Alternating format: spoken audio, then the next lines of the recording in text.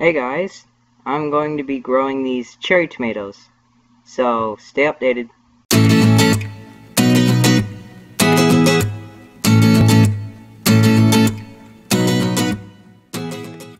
So what I'm going to do with these tomatoes is I'm going to take this spoon and kind of like cut them in half a little bit. Not a little bit, cut them in half all the way so that it opens up. Okay, like that.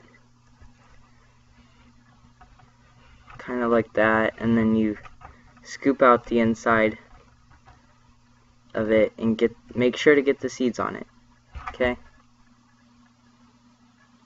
Now, what you want to do is wash the seeds and get all of this gunk off, but I'm too lazy to do that, and so I am just going to bury these as it is. And if you want to do that, go ahead, but I don't need these tomatoes, and if I get these tomatoes to ripen up, that's just more tomato plants that I can have. And this year all I'm basically growing is peppers. That's it. That's like my main crop that I want to grow. So there's a good spoonful of it, and took this cup with dirt. It's got this set up how I showed you how to do in the pepper video. And so you put it in there, and then what you do with these is you take this, and what I like to do is I like to get a paper towel. We'll just use this one, I guess, and fold it. There's already seeds on this side, so you fold it in half, and then you fold it in half again, and if that's still too big, you fold that in half. Doesn't have to be perfect halves, and then fold it in half again.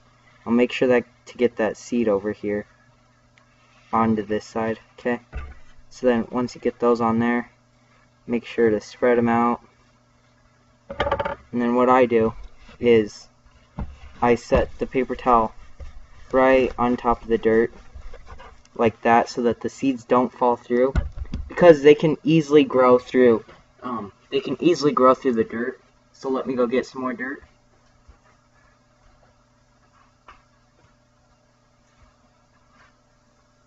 Right, so I got more dirt. What you want to do is, once they're laying on top like that, just get some more dirt. Sprinkle about, half an inch on top. You probably don't need that much. Oh, that's too much. But yeah, we'll break that up, and then we'll pat it down. And so I have some leftover water from watering my plants. I used some of this Miracle-Gro all-purpose plant food. It's a 12-4-8 ratio. I couldn't find a 10-10-10, so I just settled for that. So you gotta make sure to water the tomatoes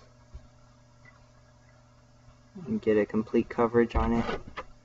And then, since that's not working very well,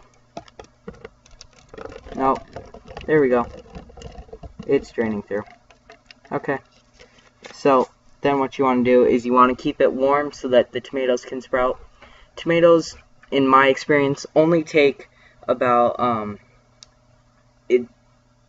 the tomatoes I planted took 1 day to sprout. Like, literally 1 day went by, and then the next morning I came to check on them, and they were already sprouted. I'm like, oh my god, my peppers took 3 weeks to sprout, and these tomatoes just took 1 day. So yeah, that's basically it. Here's what I did to this tomato compared to this tomato I didn't even touch. Just gonna eat this one. They're pretty good.